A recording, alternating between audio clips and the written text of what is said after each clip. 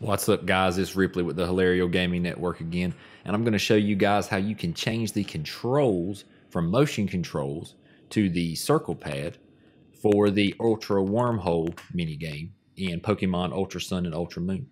So what you're going to do, you're going to go here on the map where I showed you right here on the first Pokemon Center on Kala Island in Hee City. You're going to come right down here to this building that's actually right next to the Dimension Lab.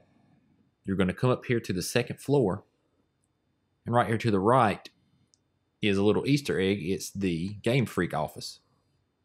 Well, if you come right in here and come to the left and talk to this Aether scientist, they'll tell you about a top secret document basically saying that you can use the controls that you want for the ride. So he'll ask you which one do you prefer, and whichever one you choose will be the one that is set for your game.